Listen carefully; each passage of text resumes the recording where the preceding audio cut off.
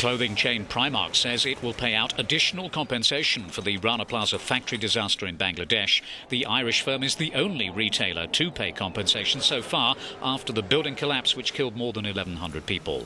The extra money will go to the families of 550 workers employed by its partner at the factory. No compensation fund for victims has yet been agreed with the clothing industry. Some of the brands supplied from Rana Plaza say that their production was outsourced to there without their knowledge, while others want to pursue their own compensation plans.